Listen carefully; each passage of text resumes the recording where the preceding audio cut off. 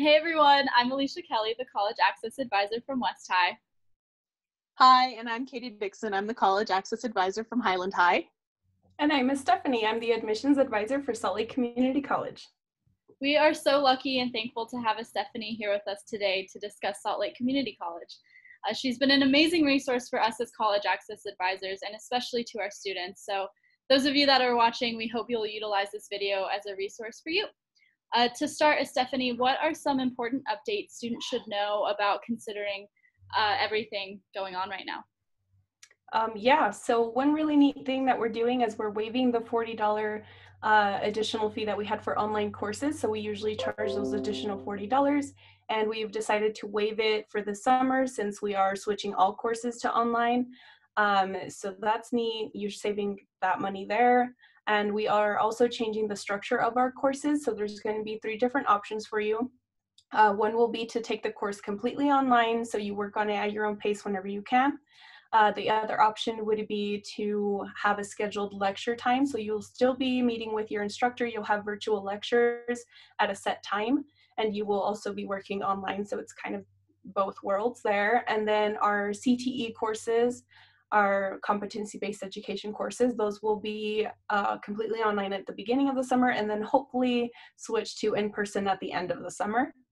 And then we also have started doing Q&As on Instagram. So if you have any questions, that's kind of a nice informal place to just pop in and ask any questions you might have that you think of at the time or that you maybe didn't think of and you want to just hear what everyone else is thinking.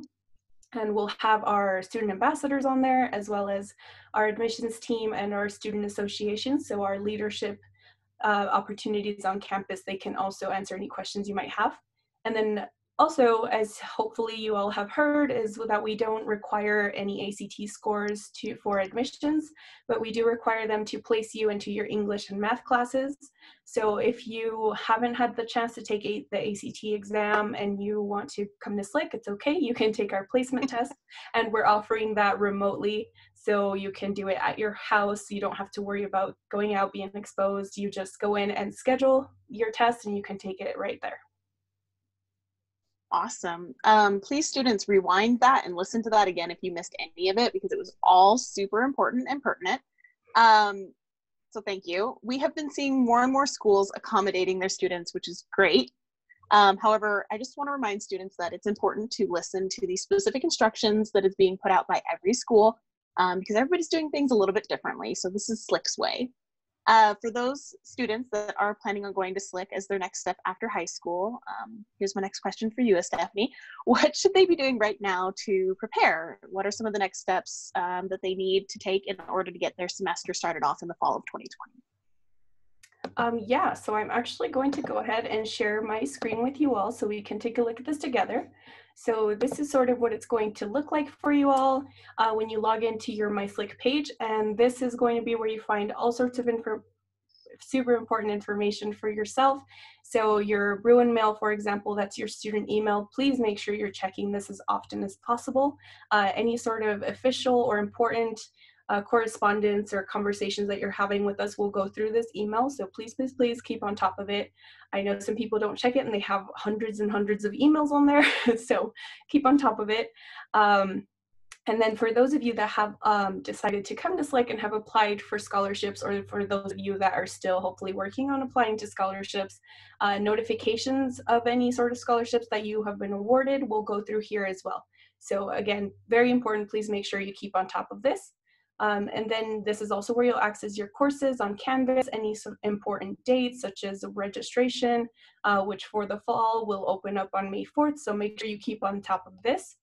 And then also your semester checklist is where you can see the steps you need to take to complete your admission process. So if you click here where it says click to see your info, it will clear up that blurriness, and then it will have a checklist of things that you need to do, and it will check them off as you go.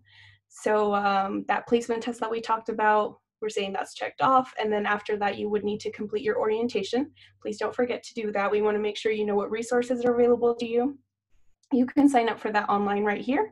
And it's pretty neat. It's interactive. So hopefully you won't get bored. Just make sure you complete that and get that requirement also taken care of. you're checking off all your little circles here. And then after that, you can register for your classes. If you need to meet with an academic advisor to go over your courses and make a plan for graduation, because that's what we're all shooting for, graduation, you would go to advising here and then scroll down to where it says log into My Success, because that is the program that we use to schedule any appointments you have with your academic advisor. So usually they're split up into areas of study by campuses. If you want to know what those are, please feel free to contact me and I can refer you to the correct location according to your major. But if not, you can just click on anyone. Taylorsville is our main campus, so I'll use that. I hit schedule there, and then you'll go to course planning or anything else really that you have questions about. Then you hit continue. You can select a date here on the left-hand side, and then a time of the day right here, and an advisor as well. So that would be how you go ahead and use that. So we have lots of resources for you there, so please take advantage of that. That's so awesome, Estefani. Thank you so much.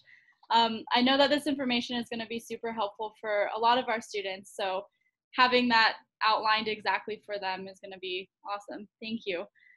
So we've all talked about how SLCC is a great option for a lot of individuals and how it's a smart start for getting students into life post-high school.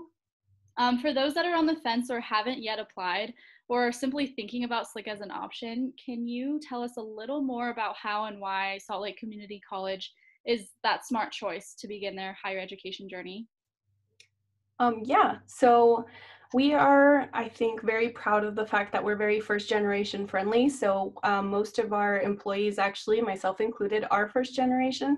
So we kind of know the struggle. We've been there. We know it can be a little intimidating. College is a little confusing and difficult to navigate sometimes.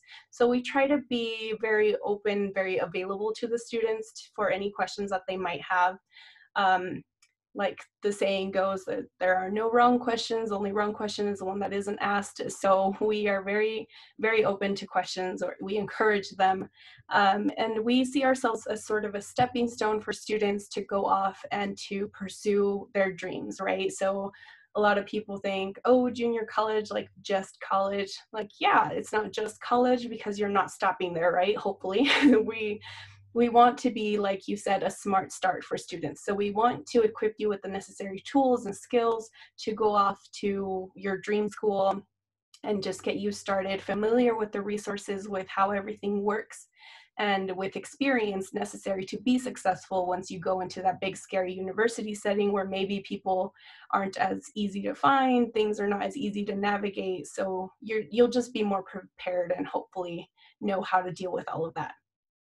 We also have opportunities and programs that we do in partnership with our sister institutions, so other universities in the state of Utah, such as our honors program. That one's really neat. If you graduate from our program with a 3.5 or higher, you're automatically accepted to the U's honors program once you're accepted there, so that's really awesome. You could get an honors associate's and bachelor's, like what? Who gets to say that? You do, hopefully.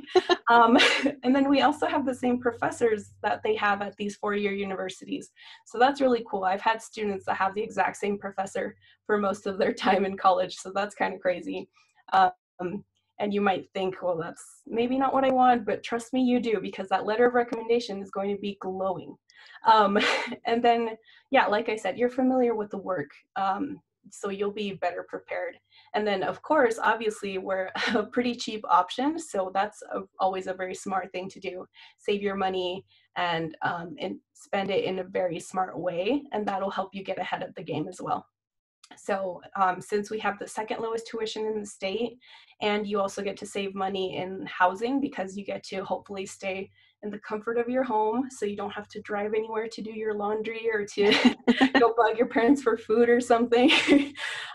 So you'll get to already be bugging them constantly. You don't have to worry about paying for it yourself. You get to save yourself all that money. So it all hopefully will go into your schooling, into your academics, and it's a wonderful investment. And then again, you'll have more money hopefully saved up to go to your dream school. I love the way you put all of that, Estefani. That was awesome. I'm a community college student, or was a community college student myself back in California. So I I totally am all for community college route. It really was a great transition for myself. And I love discussing SLIC as an option with students. I mean, having them listen to this video, I hope that they really are convinced that it is the smart start. It is, you know, really the way to go. If they're just not sure what to do or how to get started in the first place, I mean, as a first generation, you know, student myself and you, like, it makes a lot of sense. So we really appreciate you joining us today. It's been awesome that you have all this knowledge that you can put forth for our students and for us. Like, we learn more and more every time we talk to you. And students watching this, please note that we've included any links that may have been mentioned in the video down below. So check those out in the description box. Please feel free to reach out to your college access advisor, whether that's Alicia or myself. And then Estefani is always here for you as well if you have any other questions. Kind of beyond that, we're always here to help, so please reach out. Awesome. Thank you for having me. I had so much fun, and advise you later. Yeah.